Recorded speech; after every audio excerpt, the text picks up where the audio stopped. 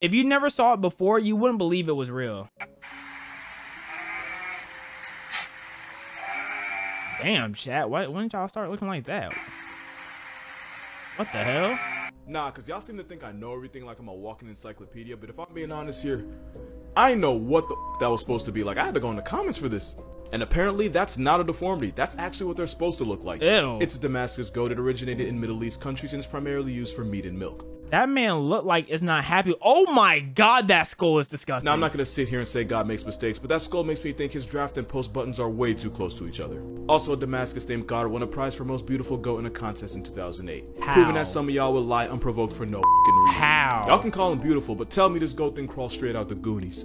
They actually look somewhat normal as babies, but then I guess puberty hits them like Hiroshima. It's honestly the pug of goats, and I truly mean that. And I read some comments on the internet saying, oh, he just wants love. I rebuke that. He wants my life essence. We played God with goats, now we got Barnyard and Dark Souls, and I do. Bro, what? Come on now, bro. What the hell is this? Not like it. And I could have sworn Satan took the form of a goat. Actually, this makes a lot of sense now. You know y'all don't gotta tag me in every animal video, cause like, what do you expect me to say? Like, his existence looks like pain. And for y'all that are gonna sit there and tell me that he actually looks cute, I pay way too much for context for y'all to lie about what's in front of my face. Crazy thing is, this is the second most disturbing goat video I've ever seen. The crazy thing is you keep going to this big booty goat in my face, bro. Get this buns out my face. Okay. Hello.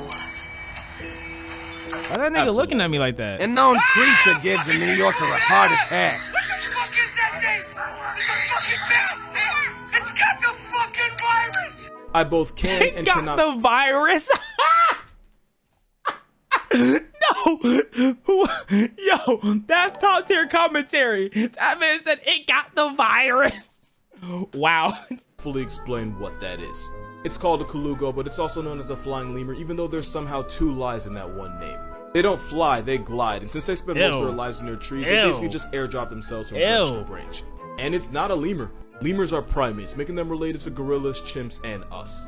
But this thing isn't a primate. Whoever named it would probably name an atheist faith. They use that stretchy membrane called a patagium to glide like— You're gonna stop showing this man's bare skin to me. I'm not trying to see his 1 centimeter repeater. I'm not trying to see his rib cage. I'm not trying to see none of that. flying squirrels, and they can travel 650 feet without stopping. That's 200 meters or a little bit less than 2 football fields. But it's not a flying squirrel. There was a time people thought they were just God's rough draft of a bat, but Kalugos aren't related to bats either. And if you look at the order they're in, Dermoptera, they're the only living members. It's like pulling up to a family reunion and finding out you're the only one left. And because their entire personality involves flying, they're too slow and awkward to survive on the ground, and for an animal that lives in the trees, they're pretty mid-climbers. They're so bad at life that being nocturnal is probably the only thing keeping them alive. They Mother look Kalugos mid as will carry hell. their babies everywhere for the first 6 months, which made some people believe it was a marsupial, like some type of deformed air koala. But it's none of those things. So what the f*** is it? Well, scientists performed genetic analyses on them, basically a 23andMe for a flying carpet, and it turns out their closest evolutionary relative are primates. It's pretty much the closest you can get to This thing is the closest thing you can get to a monkey. Look at this. It literally is. This is literally like 1 chromosome away from a gorilla.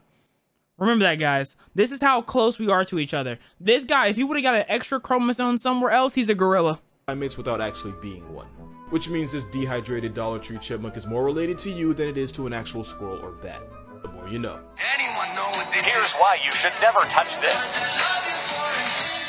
That is Glaucus atlanticus. It's a type of nudibranch, but it's also known as a sea slug. It's also a gastropod mollusk. That looks I'm kinda not going to cool. bore you with a whole biology lesson, but gastropod means it's related to snails, and mollusk means it pulls up to the same cookout as octopus, squid, and cuttlefish. Okay. Also, touching one like this is a creative way of saying you want to pay more for health insurance. Why? Because these slugs will eat venomous siphonophores like the Portuguese man of war and steal its venom to use to handle its own light work.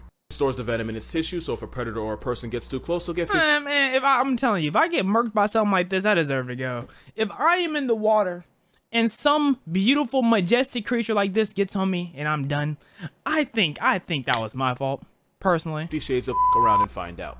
Do I cuss too much? Like, I know kids watch me, but then again, they watch Family Guy before 4th grade, so I don't even know anymore. And just like the Portuguese Searle Scuffle, the Glaucus can still hand out painful life lessons even after its soul's already ascended. Basically, they don't need to be alive to put you in the hospital. So if you see one on the beach, it's definitely a look, but don't touch. Because if anything's that small and that colorful, there's probably a good reason they don't need to hide. Exhibit A. This blue vibe check can be found off the coast of So you're South telling me this nigga dead and he's still killing people in his sleep? See, I hate niggas who just take people to the Africa and grave. European waters off the east coast of Australia because Australia, and some have even been found in the Gulf Not of gonna California. lie, I'm out. They're also hermaphrodites that mate by sword fighting and stabbing each other. Normally in nature, the winner gets the female, but here the loser becomes one. The more you know. Here's a story of how 76 beavers were parachuted into Idaho, and yes, that is a thing that happened. So in the 1940s, the people of Idaho had beef with the buck-toothed beaver population. These beavers braver than me. They braver than me. I never. Because their habit of taking down trees was causing floods in people's yards and damage to gardens.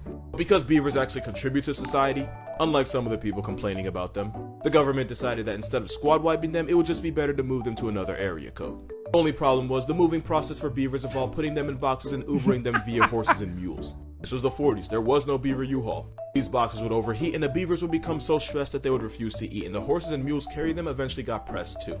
It was a bad time for everyone involved. So they realized they had to get creative. And apparently creative meant tying the boxes to parachutes from World War II and literally airdropping them into the Idaho wilderness. But of course, you can't just eat a beaver out of a plane without being sure you weren't just committing beaver slaughter with extra steps. So they experimented the best and safest ways to drop beavers from a plane, and the test subject they used was an old been around the block beaver named Geronimo. Nigga just chucked the beaver in there and said, what the fuck? You really can't make this up. After using old man Geronimo to figure out the perfect height and area to drop the beavers, it was time.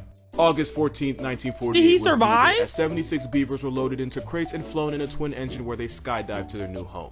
And these furry paratroopers had a 99% success rate. But only because one of the beavers managed to escape and jump out of the box when he was 76 feet from the ground and took himself off the census when he met the ground.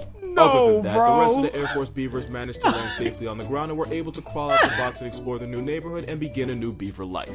And to most people, this was a success. PETA wasn't happy about it, but you know, PETA gon' PETA. Also, it turns out each parachuting beaver cost taxpayers about $7 a beaver, so I'd say it worked out pretty well. Today, we have better ways to control the beaver population, but something about 76 beavers being air. I kind of want to see like 70 niggas get dropped out of the airplane. I feel like that'd be an interesting sight. 70 beavers. Like I know they are so shook. They're like, where's my family at? Like, where is my mom? Y'all just, where are we at? Just brings me joy. One of my favorite all-time animal facts was that the CIA once tried to weaponize otters for some reason, because the 60s were a weirder, druggier time, I guess. But they were low-key on to I'll weaponize. I don't even want to talk about what I'll weaponize. I'll just let y'all know I do some shit. Oh, I'll do some ish, bro.